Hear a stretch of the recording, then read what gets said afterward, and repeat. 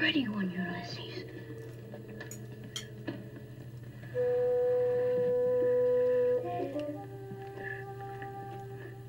There it is. Hello BookTube, I'm Sean the Book Maniac. Welcome back to my channel. Here I am with another Friday Reads. I started 4 new books this week. There might have been 1 or 2 bails. Stay tuned at the end of the month. I know the suspense is killing you. I have a separate video about my reaction. I feel self-conscious doing one of these videos. I'm no literary critic like some of the other lovely booktubers like Eric that do these wonderful reaction videos, but I had some personal, subjective reactions, so I'm not sure if that one's going up just before or just after this, but stay tuned. A couple of the books that are in progress that I started are on that long list, the Women's Prize long list. I don't think I said that before, but the Women's Prize long list.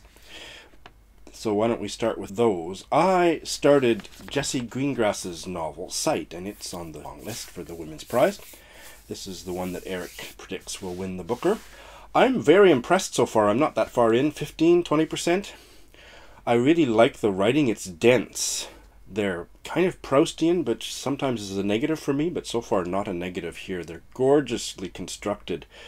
1.5 long. Well, there's not very many paragraph breaks, and so far it's not turning me off, because usually I don't like that. Very emotionally compelling, the story of her. So far it's the story of the narrator who lost her mother. I think her father left the family, and her mother died when the narrator was only about 20 or 22. It's impossible to just pull out an excerpt. It doesn't do it justice, so I'm going to read you probably one of the longest excerpts I have done on BookTube. It's this plus this, because nothing stands alone unless you get the whole thing. So listen to this. This is about her mother has been getting sicker and sicker, and the narrator had been living in her own flat, going to university, and this is the transition that happens. And also that they didn't have a particularly close relationship. They weren't emotionally close. We allowed practicality to stand in for compassion, and my nominal residence elsewhere acted as a boundary line, a point of principled separation. Until one morning I arrived at the house to find her curled up on the bathroom floor, asleep, a child's steroidal plumpness at her elbows and her wrists. For weeks, since that part of her brain which governed spatial awareness had begun to fail, she had been unable to dress herself, her knickers having come to represent a geometrical puzzle that she couldn't solve. But now she had lost the ability to navigate from one room to another, becoming confused in doorways, turning herself in odd directions.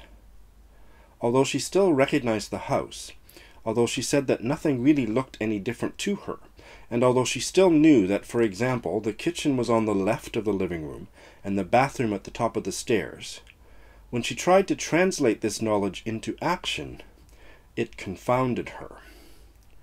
That mental construct which she had of the house we had lived in for the entirety of my life, the two of us echoing backwards through the sheltering closeness of its rooms, our arguments, our gestures of anger, and our reconciliations, our particular celebrations, and our daily grinding still present in the marks across the walls and floors, the ghost stains on the carpets, the wonky handle to the study door. This no longer bore any relation to the space through which she moved. The fact of it unparsable, even while her memory of it remained clear and detailed. Her body, too, had become strange to her, its shape no longer matching the map she had of it, so that her idea of where she was in space floundered and was unreliable, and any movement was a conscious effort of attention, a matter of watching, pushing her body about, as though it were mere mechanism, while elsewhere, on an empty plane, its mental analog moved freely through a steady silence. The following day I packed up my room in the Elephant and Castle flat and moved home, stuffing my belongings into a hold-all and, when that was full, into plastic carrier bags.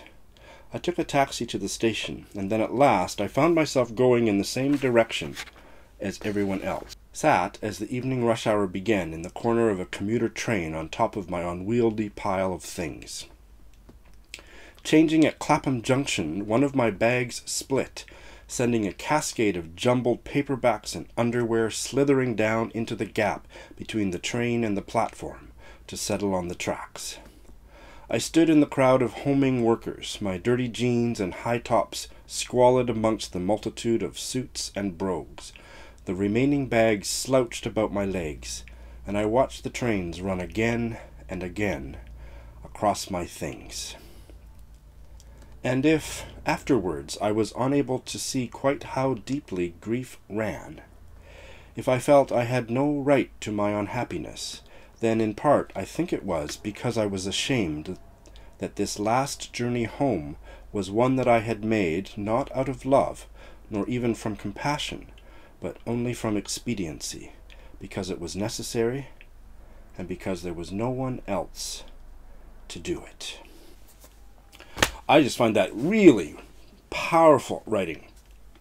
I will never forget that scene, that passage. This is about the mother losing her sense of spatial awareness in the house, and the daughter moving back home and having her belongings tumble out onto the track. My God. But I couldn't just pick out a few sentences to show you. All of the book is like that, like page and a half scenes or passages, but really enjoying it. Now, as Eric said in his review, the other part of this book is the narrator's preoccupation with two scientists from I believe the late 19th century. One was the founder of the X-ray, and the other was the founder of an animated film, like moving pictures. And that's interesting too, but I don't see so far how they fit together, other than that the narrator is fascinated by it and she feels a strong personal tug to this research. I don't see it yet, so that may end up being something that I don't like by the end, but I hope that it all comes together because I'm really enjoying this. I also started on audio Manhattan Beach by Jennifer Egan, and just last night made an arrangement with Chris of Chris Bookish Cauldron to do an impromptu buddy read because he's reading it too. I'm doing it on audio and I think he's doing the text, and we're going to buddy read it from here on in, so that'll be great. I'm enjoying it. It's a historical novel set in the Depression era of Manhattan, or that's when the story starts. I'm not sure about it, but I'm enjoying it. The characters are well drawn, the writing's great. Yeah, we'll see. Apparently the main character ends up becoming some kind of a diver. Haven't got to that part yet, but I think that's just around the corner. So far, so good. And that's also on the Women's Prize list. Because of a bail, I rather impulsively pulled one off the shelf, and this is what I pulled off the shelf. Barren Lives by Graciliano Ramos. This is a Brazilian novel. Apparently it's a classic within the Brazilian literary canon. 1938, translated, obviously. It's about 130 pages, and it's about a peasant family during a drought, or that's how the story opens, and the writing is really vivid. I'm enjoying it. It's early, but I've read about 20 pages, but it's not one that anybody else is talking about on BookTube, I don't think. And I picked this up at a used bookstore a few months back, and give it a try. I love having that freedom to just, I want to read something, which book is kind of beckoning to me? Okay, let's go. Without any forethought, so. And finally, I was delighted to find out that on its publication day, the novel from the Nigerian-American writer Uzodimma Iweala, his new novel, Speak No Evil, is on Scribd, so I started listening to it just yesterday. So I've just listened to maybe only part of the first chapter. It's a wonderful audio narrator who tends to do a lot of the male point of view audiobooks from Nigeria. The story so far, it's way too early, but it's a gay novel. There aren't so many from Africa, not including South Africa, so I'm quite stoked to see how that goes. So those are my new books, and like everybody else, I've been quite preoccupied with the Women's Prize long list. Stay tuned for that video, but it's just my own opinion about stuff. It's not me setting myself up to be a real commentator on the list the way other experts do it. And I had fun doing the vlog about buddy reading The Sense of an Ending by Julian Barnes with Leah of Hide and Seek.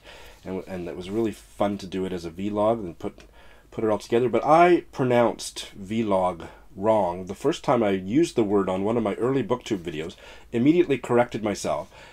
Everybody in the comment section said, oh, we love the way you mispronounced that. So then I started doing it ironically, you know, knowingly, and now throughout the vlog video the other day, I did it completely unknowingly, so I'm just going to go with it. You guys can call it a vlog if you want, but I'll call it a vlog. On that happy note, I've got things to do today, so that's all for now. What are you up to, reading-wise or otherwise, this fine Friday? It's not so fine. I really wanted to do these videos outside like last weekend, but it's been pouring rain since yesterday. I think tomorrow's supposed to be a nice sunny day, and I don't have any plans, so stay tuned for some sunny outdoor videos coming down the pipe. Thanks for watching.